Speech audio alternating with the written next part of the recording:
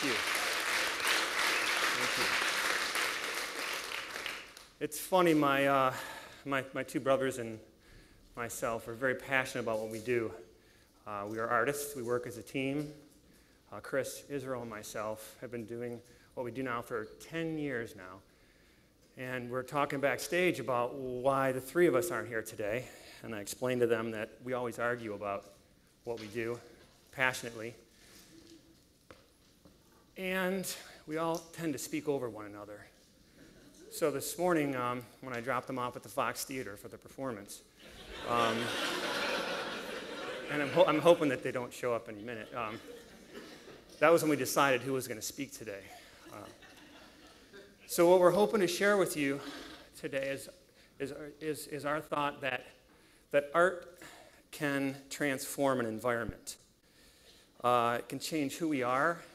It can change how we feel. It can make us stop and think. Just a second for the slide to pop in.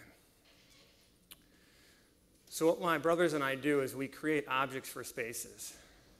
We work with blown glass, we work with metal, we work with wood, and just about any other media we can be creative with. The piece that we're going to share with you today is called Three Brains, and essentially we are given an opportunity to create an environment or an object for an environment for a human space here in Detroit. We've been working in Detroit now, like I said, for 10 years. And this object that we were going to create for this human environment, oddly enough, was not for humans. It was for fish.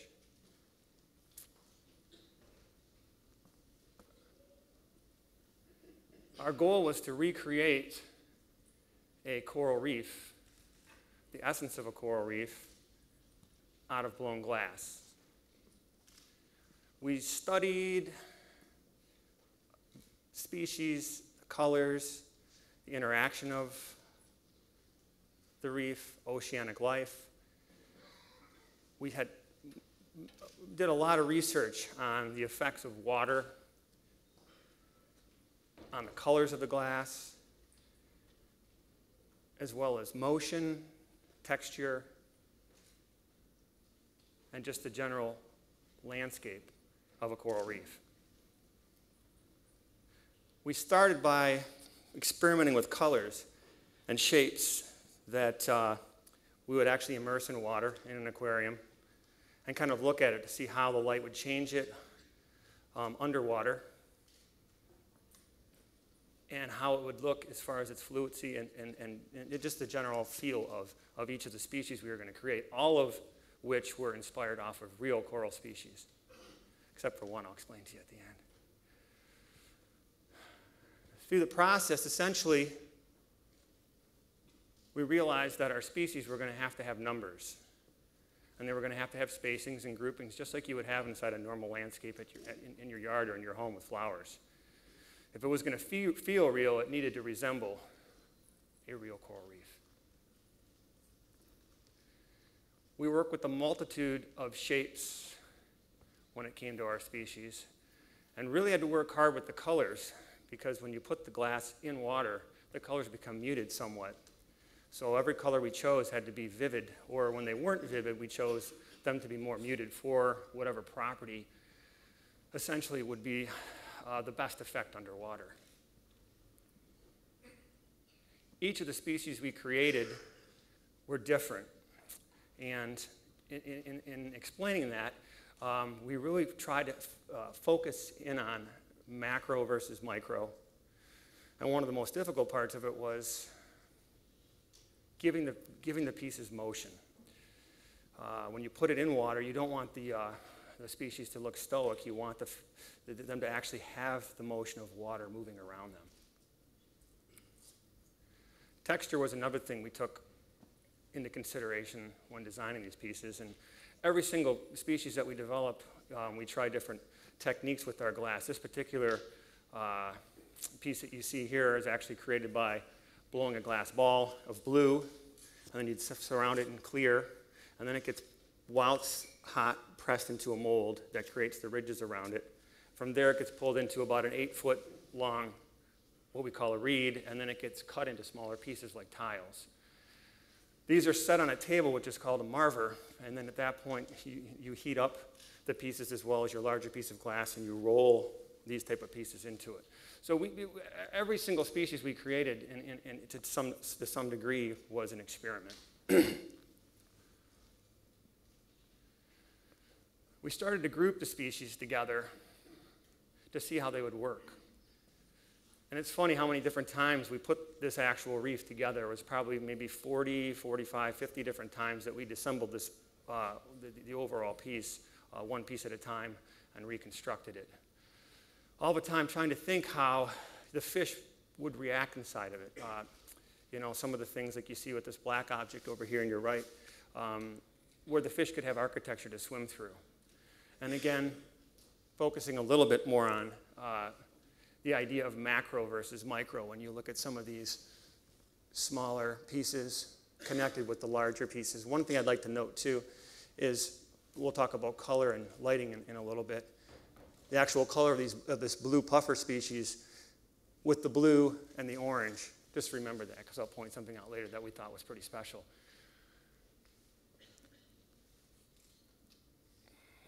The idea of motion, again, touching back to that when we created the reeds to kind of surround the different species, of which are our 3 brains.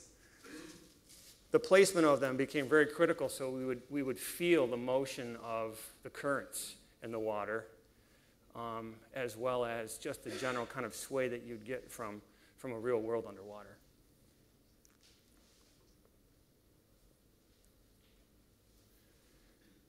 Of the 22 different species we created, some were as tall as 3 feet tall, some were as small as 2 inches. And what we realized was that by standing back and looking at the piece as an overall object, you get a completely different impression than when you stand a foot from the front of the aquarium and you look in and you can see a piece that's 2 inches tall but still has detail. It's the same way in a coral reef for any of you that have dove. I've found that some of the coolest things that I've seen are actually in a 2 square foot area where you're kind of in a microcosm of oceanic life that is sometimes so small that it's hard to see, versus the architecture of an overall reef that maybe you're looking at a couple hundred feet. So both have attraction, and we wanted to bring that thought across inside our art piece. As we started to construct the aquarium, the reef, what we realized is that the species started to take life in one another, as they do in any environment. The smaller species wanted to live with the bigger species. They wanted to be a part of each other. They wanted to complement each other. And it was amazing the effect that each of these different species would have on one another when you place them, no different than when you rearrange the furniture in your house. The environment changed, as we played with it. We had to give the reef density, so it would have depth looking into it, as well as swim-throughs, architecture, and try to get the best result of our color options. As you see with the black and whites playing off the blue puffers, playing off the orange, we had to really push the limits as far as what we could do with color and the vibrancy of it, so that once the water entered the tank, that it had that feeling of life, being alive. The assembly of the tank was an interesting process. The folks from Tank actually handled the building of the actual tank. We had to take it up on top of an elevator in its location because it wouldn't fit inside the elevator. And it was about a full day process, I would say 12 to 16 hours inside the tank, handing in one piece of glass at a time. Another thing to point out too, that for the, I believe it's 140 pieces of glass in the overall reef, we probably blew 60% more than that, because as we worked in it in a dry situation, the glass is very delicate and pieces would break. Actually, when you're blowing glass, 1 out of 3 pieces break on the pipe anyways. So the amount of pieces that went into creating the overall reef was probably double that of what we actually ended up with at the final point of it. So pieces went in one at a time, and actually, if I can use the laser beam, which they told me not to use the laser beam, but I just used my hand, we had to construct the actual reef around intakes and outtakes for the water, for the filtering system.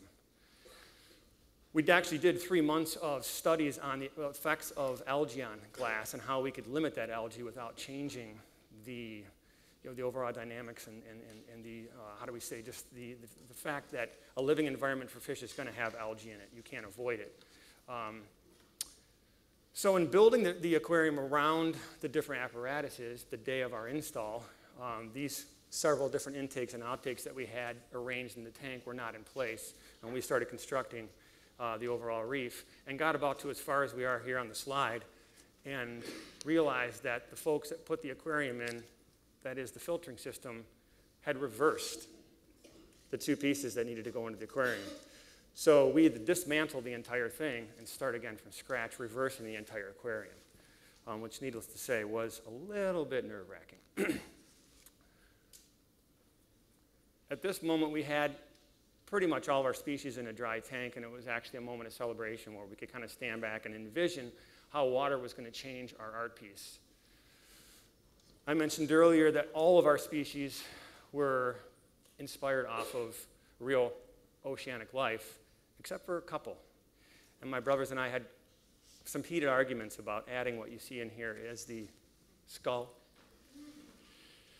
The office that this sits next to, actually, the conference room is called their war room, and we wanted to do a little bit of play off of that.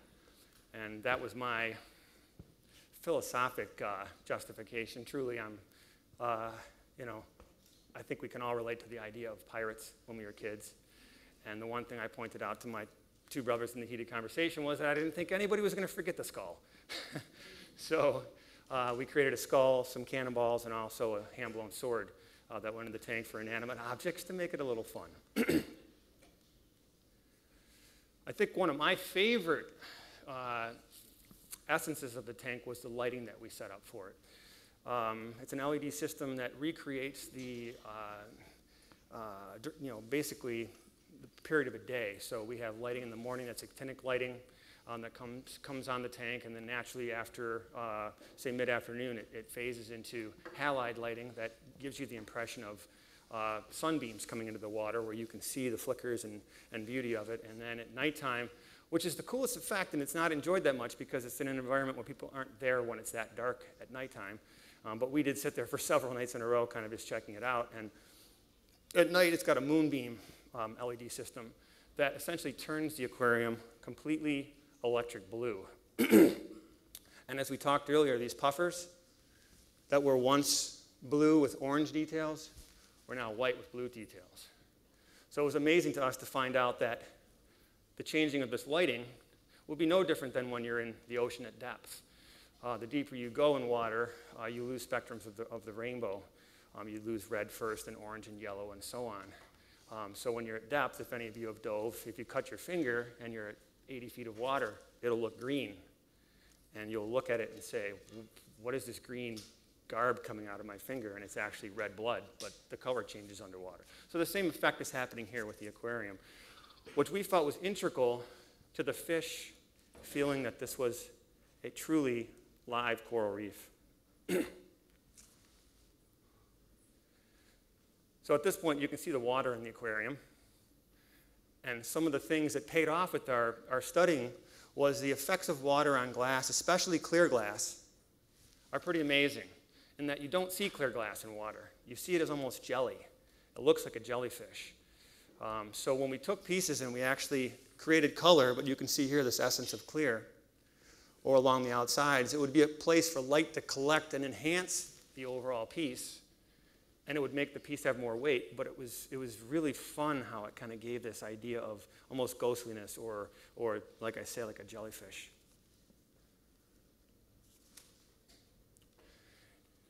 So it's a 3 or 4 day process. It was actually longer than that as far as putting the fish in the aquarium. But through the time period of the fish being added, we spent quite a few days there just kind of paying attention to their reactions and how the tank was adapting, how they were adapting.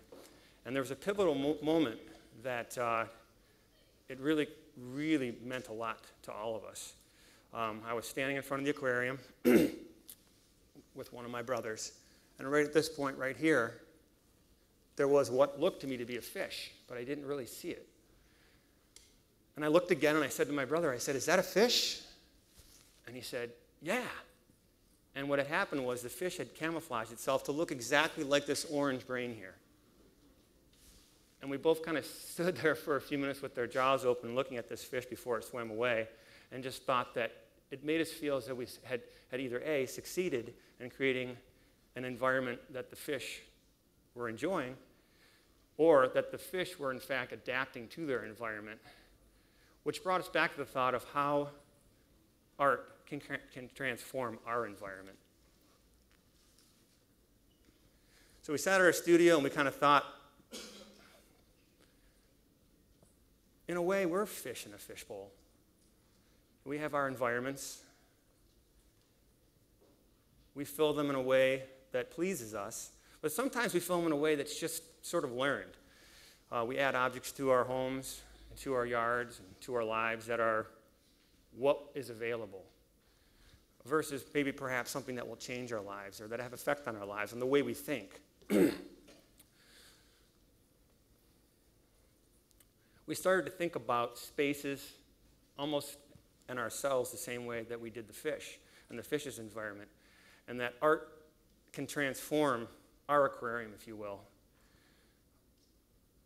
Again, it can make us stop and think for a minute. It can make us feel differently. And it's something that should be treasured and that we should all, try to remind ourselves of. We thought of the various objects in our environments as far as their architecture, tall and small. I was thinking, is everything in my house, it's kind of standard, regular height? So I want to have objects that push the height. So the whole concept that art can transform an environment to us was more or less the realization through this project. So my question to you all is, I'd like to leave you with today, is just, considering how art, objects in your life, your surroundings, can change you and take you to a new place. Lastly, I'd like to, since my time is over now, lastly, I'd like to share with you a video of our creation. And hopefully you all like it as much as we think the fish did.